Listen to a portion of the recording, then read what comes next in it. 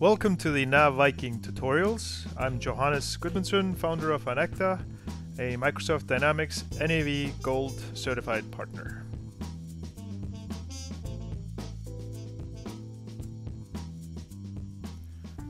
Hello and welcome to the Coffee Mug tutorials. Today I want to go through analysis views. Analysis views are integral in many of the reporting that we do.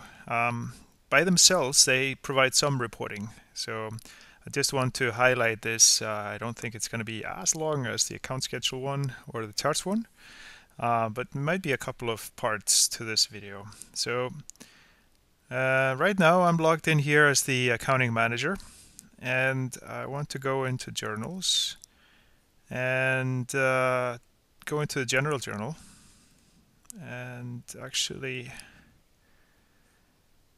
enter a few entries in here. So just to highlight how we post the dimensions. In one of the videos that we did, we actually collapsed the one of the revenue accounts into dimensions, and I'm going to use the same account right now. So it's account number 4450. As you can see, I reduced the dimensions from the 44, 100, 200, and 300, the domestic, EU, and export, into just one, which is 44050. But what I want to do is I actually want to post more entries with 2 dimensions. So I only had 1 dimension before, and now I want to show you how it actually works with 2 dimensions. So if I say here 2500, 25,000, and we had some AR account we would post it against, which was other receivables. So here we have sale of 25,000 going to other receivables, and I can set the sales channel up as a dimension. This is something we had provided in previous videos. And I have created here domestic, EU, and export as possible dimensions. So I'll just do domestic. But I also added here business group. So I have another dimension.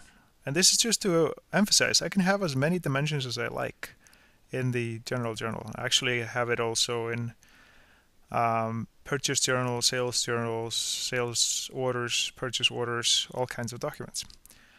And here I'm going to say that this is a home related sale. And I'm going to create another transaction. Negative 50,000. That's going to be the same. It's also going to be domestic, but this is going to be industrial, right? And then finally, I am going to create one more for negative 75,000, and that's to the business group office. And then, well, not one more, since we're going for this. Negative 100,000, up the ante. In this case, I'm going to pick something else in domestic. I'll pick export and industrial. Right? So I've been posting here towards same GL account, but different dimensions. And the idea is in analysis views that I might be able to break these up and take a look at them individually. So this is all on 25th of January 2018. I just go ahead and post this. Yes.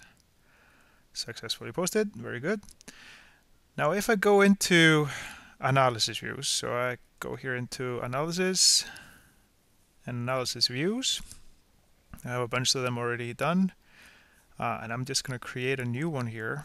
It's just going to be Coffee Mug 2. I think I have one already in there. So I'm creating a new analysis view card. And when I do that, I can set up all kinds of filters. I can have it compressed by day or by week, etc. I can have a starting date. And actually I want to put the starting date as 01/01/18. I can include budgets. I can update on posting, which I had shown before. So I think that's probably a good idea to set in. But one of the more important things about setting up this card is picking which dimensions you're going to show. And here you can only pick 4.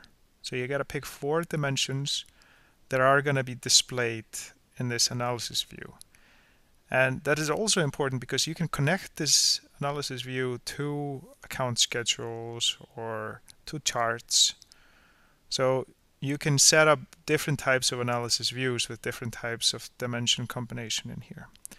So what I'm interested in looking at is the sales channel, of course, which I had created, and the business group,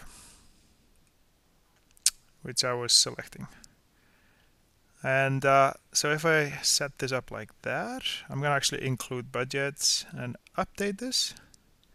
So when I hit update, you can see that this actually goes through the entries and creates the analysis view entries, which are the combinations of postings, sort of in detail. So you can think about that this card is actually storing transactions. There are the entries, or the dimension entries, for all of the transactions posted. Okay, so let me just go out of this, and I have here coffee mug 2. So I've created this and updated this. Now if I go into edit analysis views, I get this, and I can say here, okay, what do you want to show as lines and what do you want to show as columns? And the default is GL account and period. But I'm going to go ahead and change this and actually show the sales channel as lines and the business group as columns.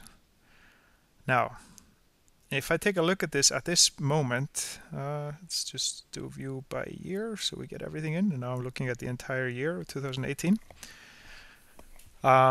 This is probably going to come out with zeros if I don't put some GL filters, because all of the GL accounts that we are hitting with dimensions, we're hitting debit and credit, and they all zero out, obviously, debit, credit.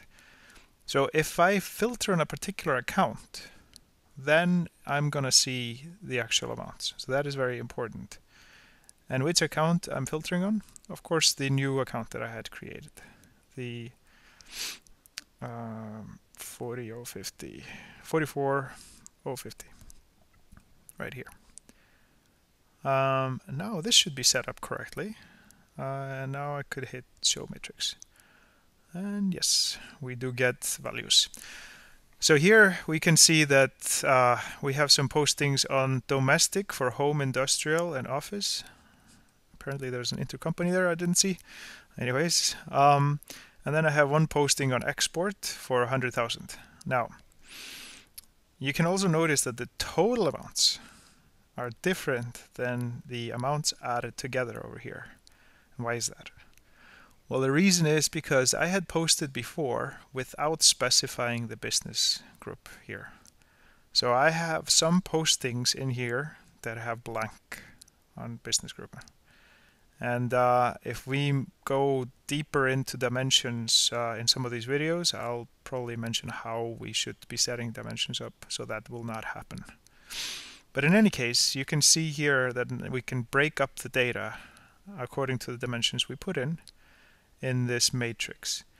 Now, in my opinion, this matrix is kind of cool. You can see the data, you can play around with it. You could actually take a look at the actual amounts and the budgeted amounts and then variance to that in this matrix. Obviously, you can flip the sign around, show it like that, etc. But the real power, in my mind, is not necessarily in this analysis view and the matrix, but rather the entries that come out of this, which can be used in account schedules to set it up even nicer in the column layouts, like we did before with in one of the videos. But it's important to understand what analysis views is all about. So even though it's showing us a matrix in here and you can see the data here, it is technically also maintaining all of the data entries that you need to show them in any other reporting.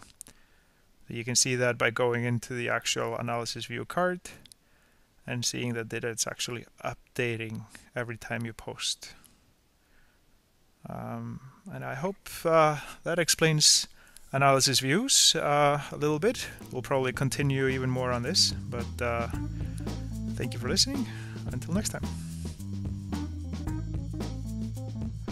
Thanks for taking the time to watch this video.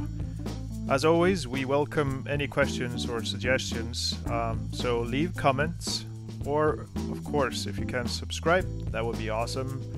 We are trying to build our fan base over here at Enacta, and if you want to look for further information, please go to enacta.com.